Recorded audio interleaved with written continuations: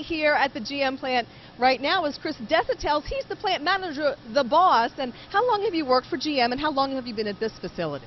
I've worked for General Motors for 20 years, Mindy, and then at this facility, a very recent addition here, about 2 months.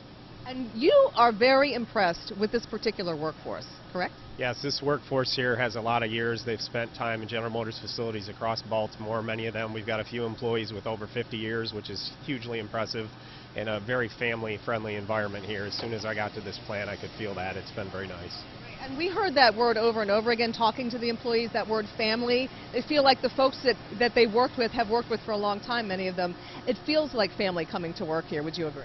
Absolutely. They care about each other. They talk to each other about their own families. They become a family themselves, just spending many years together. Spent a lot of time in this plant working together, and they're very tight.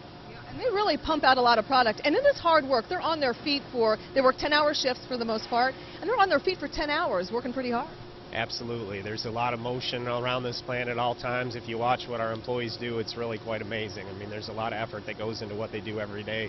A lot of movement back and forth, and very hard work. And a lot of precision involved in what they do. Absolutely. Their first concern is making sure that the products we're making are going to make our customer happy. So a lot of the cool interaction you see is them talking amongst each other, making sure that we're doing everything the way we need to. If there's any concerns, they're raising it immediately so we can take care of it. I noticed the ladies here are pretty tough, because normally kind of when you think of automotive worker, you might think of a man, but there are a lot of women who work here, and they're tough ladies. It's great to see them get into this environment. In General Motors, in my 20 years, I've seen the female population increase over time, and it's been outstanding. Thank you so much, Chris, for joining. Thank you. I do want to point something out. Chris is not short, okay? He's actually rather tall, so I'm actually standing on a box. I couldn't wear my heels because, you know, for safety reasons, I have my flats on, so we brought the box. But thank you so much, Chris. Megan, back to you.